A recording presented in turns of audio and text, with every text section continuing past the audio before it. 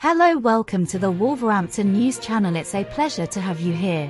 Already subscribe to the channel to stay into everything that happens on Wolves News TV, our heart club. Without further, let's go to the latest Wolves news. The arrival of midfielder João Gomes at Wolverhampton Wanderers brings another option to the team. However, coach Julen Lopetegui is still looking for more players to strengthen the team. The club are looking for a new striker, and there are still rumours of interest in Manchester United winger Aaron Wan-Bissaka. Despite the lack of goals being a problem for the team, it is important to assess whether Michail Antonio is the answer to this need and whether Viktor Gyökeres is capable of performing at league level. It is important that the club carefully evaluate its options before making any decisions. Wolverhampton fan, what did you think of this news?